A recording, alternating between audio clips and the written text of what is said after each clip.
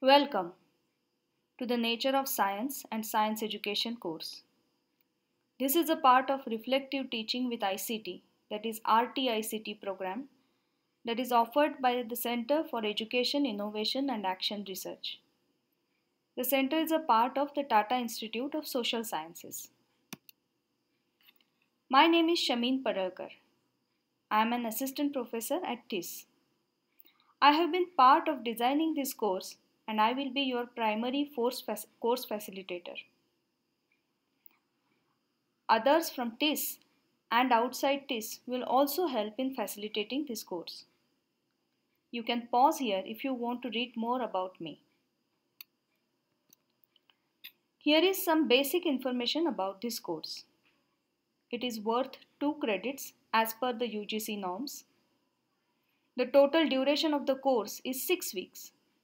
And all that you will need to complete this course is a computer or a smartphone with access to internet, science textbooks, and a journal or a notebook to note important points, record observations, and express your thoughts.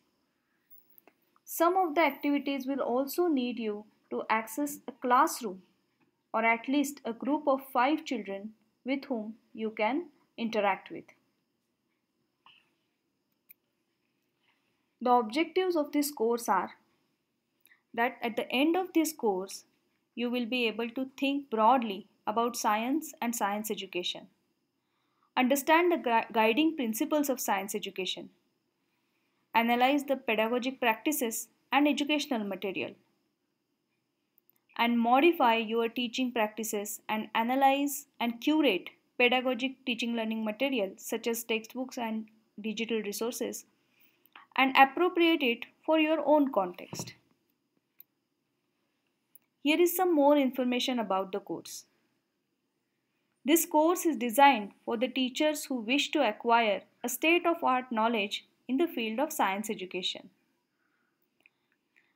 Aims of science education, our understanding about nature of science and our knowledge about how children learn together determine what we teach, that is curriculum, how we teach, that is pedagogy, and how we assess.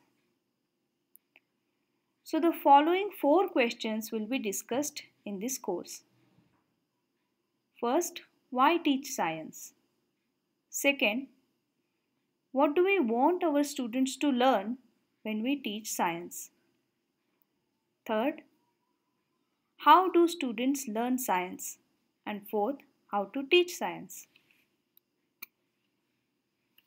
At the end of this course, you should reflect whether your practice is consistent with our goals of science education and nature of science. If you find that some of the practices or aspects are not in accordance with the aims of science education or the very nature of science, then this course will leave you with the question, how can we improve it?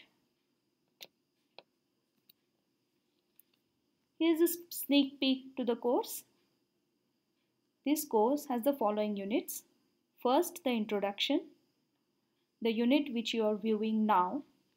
Unit 1 is about aims of science education. Unit 2 is nature of science.